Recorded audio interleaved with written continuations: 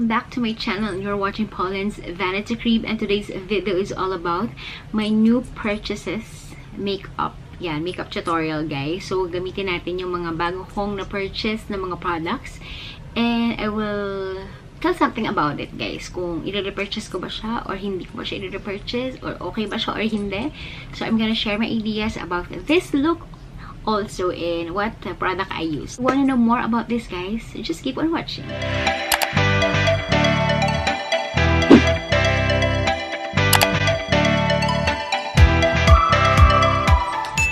So, let's start. Lapit ko lang kayo sa akin para mas makita nyo kung how I apply these new products on my face. And actually, most of them, kilala nyo naman sila. You always see this dun sa mga YouTubers and vloggers na napapanood nyo most of the time. So, I wanted to try these things for myself. Kung ano ba talaga yung kung ano may feel niya sa face ko.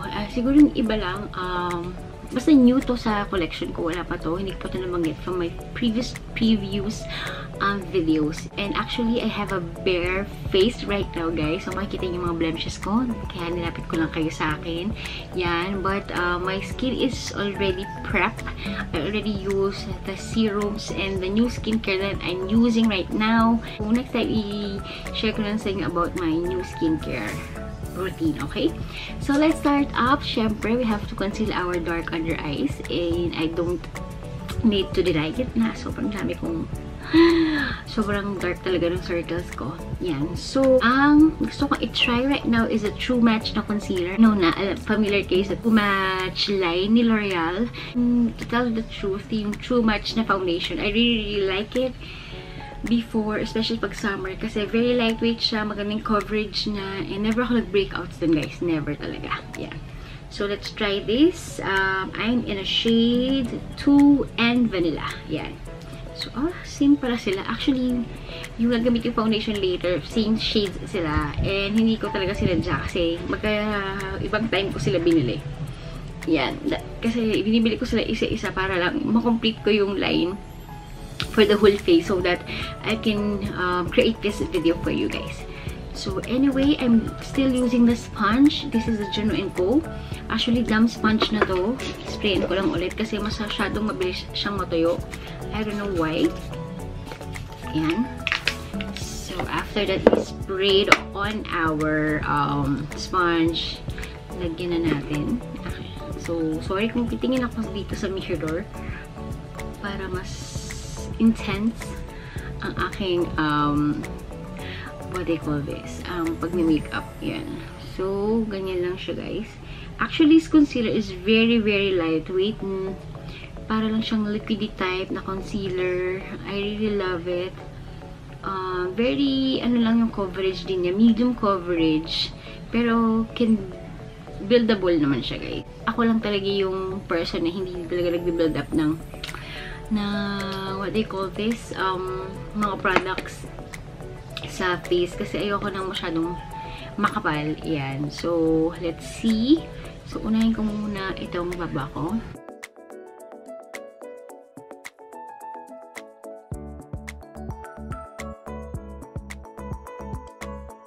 So, bakit ba concealer muna yung ginagamit ko guys? Kasi para hindi siya mag-crease. Pero actually, itong concealer na to, hindi naman ito nag-crease kasi very lightweight lang siya.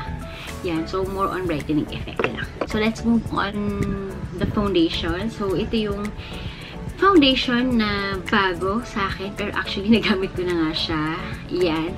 Pero I want to share it with you guys. So, this is the L'Oreal Infallible 24-Hour Fresh Wear Foundation.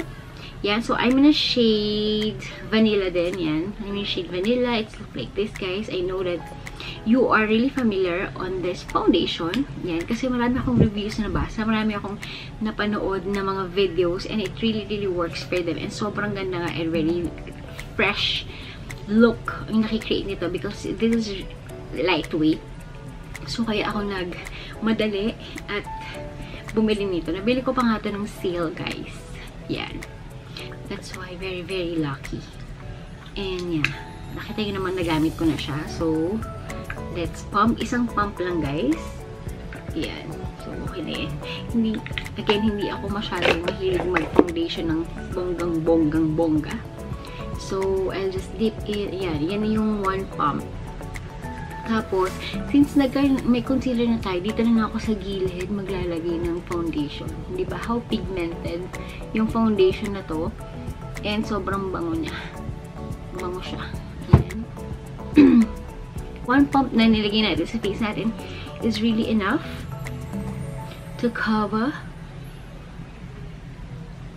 Yan. Lakas maka-fresh nga nito, guys. So, walang gustong-gusto ko din tong foundation na to. I don't use it everyday kasi nagka-breakout ako dito eh. Pero, hindi ko na pala makikita yung ingredients kung ano yung ingredients or formula nitong foundation na to na nag-breakout ako. So, ginagamit ko lang siya kapag office. Yan. Hindi siya pwede sa akin na everyday. Pero wala akong masabi din sa foundation na to because it really stick on your face. Especially ngayong summer, diba? We really need a very reliable foundation. And I think this foundation is very reliable. O, mayroon pang natira. So, I'll just be putting it dito lang. Sa akin, parang pantay sila, guys.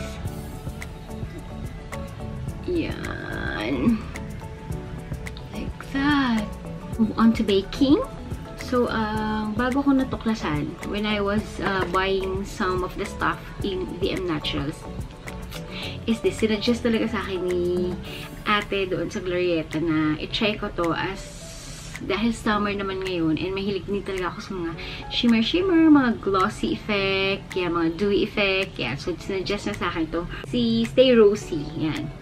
Na translucent powder, universal translucent micro powder ni VM Naturals. So, ito siya, guys.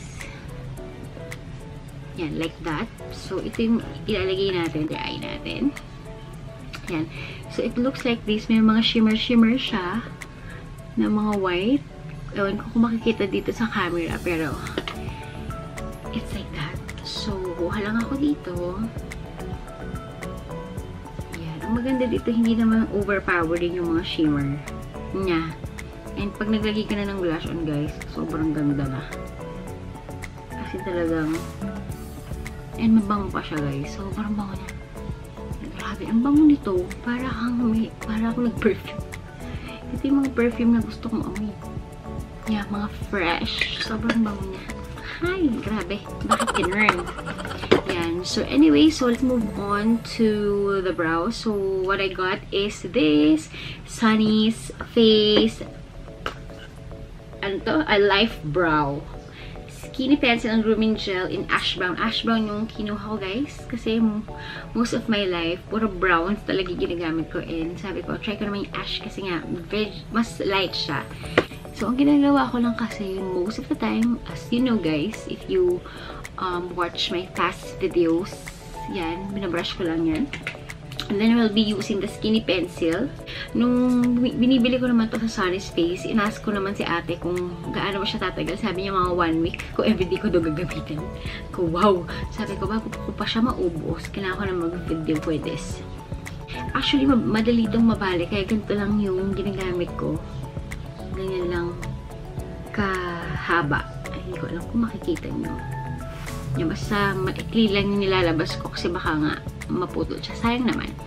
So, anyway, let's do the eyebrows. So, ako linya-linya lang, guys. Hindi ako nag-build up. Hindi ako nag-fill in. Dun sa gitna. Kasi madami naman yung buhok ng eyebrows ko. So, more on outer lang yung finifill in ko. Like that. Yun na. Tapos na yun. Tapos dito sa ibaba. Then, like this. I will leave it like this. Yan. Kasi ibabrush ko siya later. Para mag-spread out yung mga nilagay ko sa ibaba na product. Yan. So, on the other side, ganyan lang siya. I want it very simple. Hindi siya makapal. I don't like makapal. Gusto ko lang very natural. So, iba-brush up ko lang siya to spread out yung product. Ang pangit lang dito sa eyebrow pencil na to is mabilis siyang mabura. Nasanay ako dun sa mga K-palette na matagal mabura yung mga products sa eyebrows. Kasi, aminin nyo guys, mabilis talagang mabura yung mga product na nilalagay natin sa kilay natin. Lalo na pag nagpapawis tayo or nag-oil up.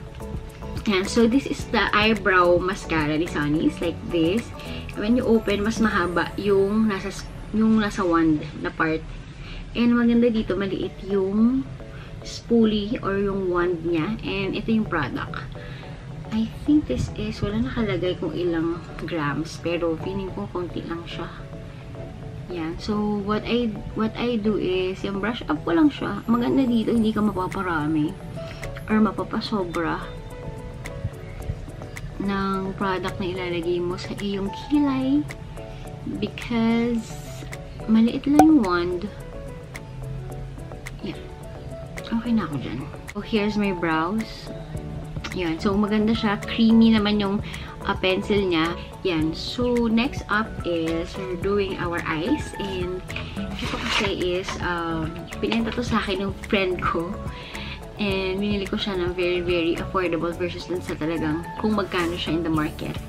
And luckily, nabinenta niya kasi sobrang gusto ko talaga itong palette na to before pa. Before pa na nilaunch siya. And hindi ko siya mabili kasi sobrang mahal niya guys. And iniisip ko, ang dami ko naman din mga palettes dito. So, might well stick on the palette na available.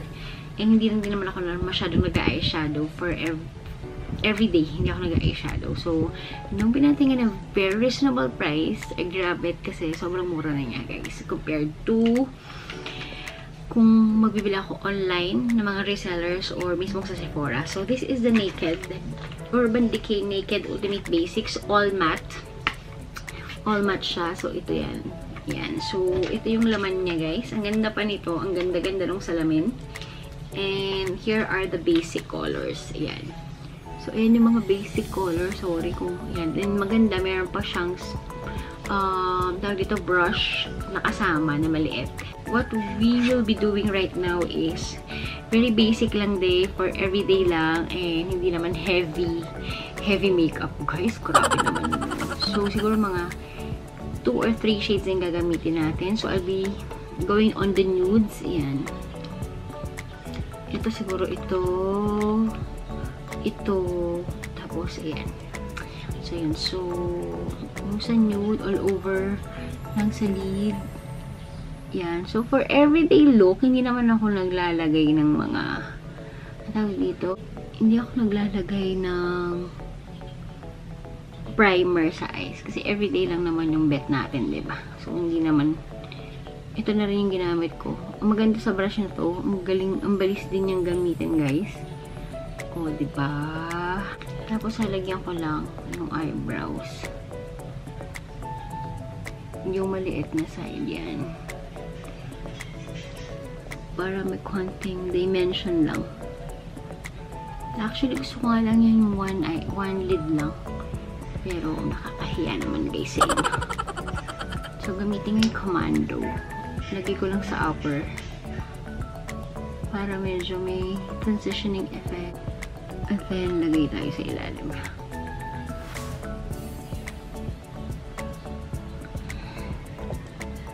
Tapos, linisin na lang natin yan. Then, maglalagay na ako ng something dito sa lid.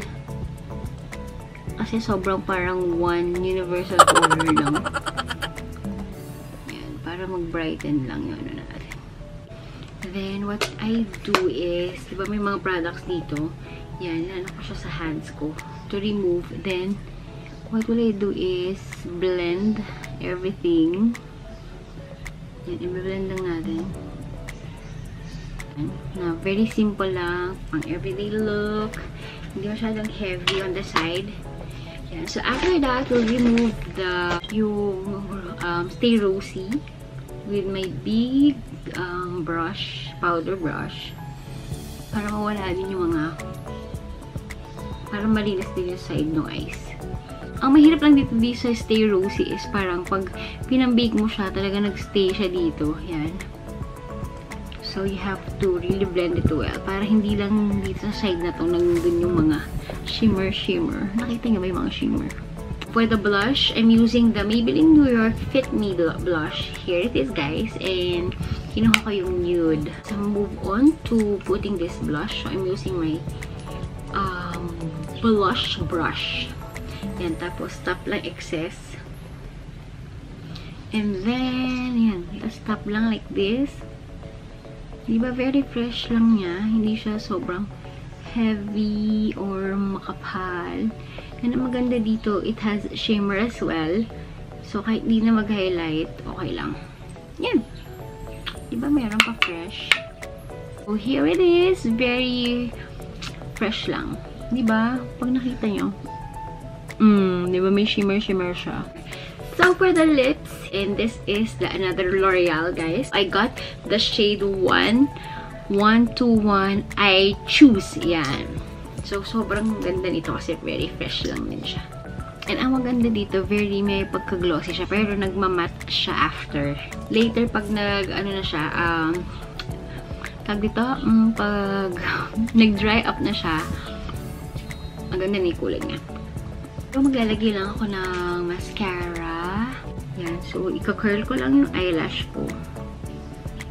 Yan. So, this is the Peri-Pera na Ink Color Cara Volume Setting Mascara. And this is in the shade parang maroon. Ayan, yun yung shade niya, guys. Parang light brown siya, pero parang maroonish siya na nagpit-pink like that. So, ayan siya. Ano masasabi niyo, guys? Ganda naman siya, diba? Guys, let's recap yung mga products that I use for today. Basically, all new siya. And this is what I created. Yeah, very simple look lang. Yeah, pang everyday, pang office, pang ano ba. Yan, basta everyday look like that. Start with the concealer. Yung concealer, very light lang siya and to medium coverage. But sabi nga ng sales lady sa akin, you can build up yung coverage niya. Pero, for myself, hindi na ako masyado nag-build up ng product sa face ko kasi ayoko mag-crease and ayoko din masyadong makapal siyang tignan at parang naka-makeup kang tignan.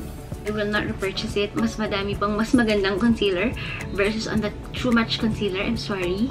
Yan. So, meron tayong yung sa Maybelline. I can vouch for Maybelline kasi for the longest time, si Maybelline ginagamit ko na siya as a concealer. So, yun. So, siguro, I will use it but I will not repurchase. Okay? So, for the foundation, which is a True Match na Fresh Wear Foundation, I'm gonna repurchase because it's really, really fresh. Tignan talaga. And hindi siya sticky. Hindi rin siya very matte. May dewiness pa rin naiiwan sa face mo. Mabango siya.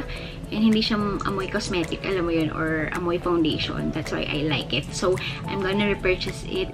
It is a medium coverage. Light to medium as well. Pero it can build up to parang heavy coverage. Pero again, medium coverage is okay with me. And siguro mag-build up na lang ako kasi may mga pimple marks pa rin ako na kita. So, I might as well go to a concealer, a better concealer para lang ma-cover up yung mga pimple marks ko or marks or whatever marks in my face per se. Yun. For the eyebrows, I think I'm not gonna repurchase, guys, yung Sonny's face kasi there is a more better eyebrow kit. And for the price, it's medyo pricey siya for the product na makakuha mo itself. Kasi nga, medyo konti lang yung pencil. And also dun sa brow mascara. So, I'm gonna stick. Siguro, balik na lang ulit ako dun. Ever bilhin na Chris edition nila na brow kit. Kasi medyo matagal ko siyang nagagamit, guys. And for the staying power, hindi nga siya nagstay ng matagal. Yung life brow. And hindi ako sanay na hindi masyadong hindi nagstay yung eyebrows kasi medyo na-stress ako, guys, pag may nakita na akong baku-baku dyan sa eyebrows ko. So, key palette pa rin talaga yung first love ko or anything na may staying power. For the eyeshadow palette, and yes, I know hindi siya drugstore, whatever, I might as well buy a drugstore, pero this video is intended talaga sa mga new product that I have and using on my face. And for the Urban Decay, syempre, I'm not gonna tell a lie or whatever kung dahil mahal siya, ganyan, or maganda siya talaga, guys. And the staying power is really, it stays talaga ng matagal, guys. Yan, because, you know, Urban Decay naman siya. So, sa akin, siguro, matagal naman siya magagamit kasi may Urban Decay din naman ako ng mga eyeshadow palette na gifted to me and matagal din siya talagang maubos. So, siguro hindi lang ako magsasika if I'm gonna repurchase or repurchase. Pag naubos na lang siya, siguro if I really badly needed a very basic palette, maybe I should repurchase it. Pero if meron naman, if hindi naman din ako mahilig mag-eyeshadow, so pwede din naman hindi ko na ulit siya bilhin because I already tried it. Let's move on. So, for the Stay Rosy Translucent Powder, okay siya, guys, if you're really into a very dewy effect. So, may mga shimmer sa face, especially this summer. Maganda siya, guys. And yung shimmer naman niya, it's not really very mga large chunks. Talagang ano na siya, very pino lang yun yung word. Very pino lang yung kanya, yung mga shimmer. Yan. Pero medyo mahirap lang din talaga siyang i-blend, guys. Kasi nga, parang hindi siya kasing pino ng L'Oreal Mercier or no Airspun. Yan. So, hindi siya parang, feeling ko hindi siya talaga intended na for baking talaga ng matagal. Kasi nga, nag-stick up siya dito sa face mo. Pero if you blend it well, kaya naman siyang i-blend, guys. If you'll ask me if I'm gonna repurchase yung Stay Rosy ni V&M Naturals, yeah, definitely I will repurchase. Medyo pricey nga lang siya, guys. Pero I think matagal-tagal din naman nyo siyang magagamit if you really wanted lang talaga na shimmer sa face nyo. Then, for the blush naman, guys, if you are leaning towards na very natural lang na mga blush on, and at the same time, meron din shimmer so that you'll not going to put a highlighter anymore, okay si Maybelline. Yan. So, I got the nude kasi nung trinay up ko siya, may kulay naman siya. So, yun yung choose ko, yung nude color niya. So, okay sa akin. If I'm gonna repurchase, I will repurchase. Yes, for that product. Yan. For the lipstick, I cannot tell any bad about this. Kasi maganda siya, guys. Hindi siya nakikling dun sa mga lines sa iyong lips. That's why I really love this L'Oreal na lip tint. Ganyan, lip tint yata yun. Basta, somewhat like that. Lip tint yan. So, syempre, I'm gonna repurchase. Actually, I'm planning to repurchase yung ibang kulay kasi nga, sobrang ganda nga niya. And I love it. Yan. That's all for this video. And I forgot na magme-mist pala ako. And yung mist na bago ko is this Witch Hazel na Pore Perfecting Toner. Actually, it's a toner pero it's a spray from V&M Naturals as well. So, ayan. So, nag-spray na ako. Actually, I cannot tell anything bad about this kasi sobrang love na love ko siya. And sobrang bango pa niya. And ang ganda niya talaga. Very refreshing sa face. And it really melt down yung mga powdery effect ng makeup that you have on your face. And that's why I really love it. So guys, that's it. That's the video for today, guys. So I hope that you like this kind of video. If you do, just give me some loving by liking this video. And don't forget to subscribe on my channel. I'll see you on my next video. Bye!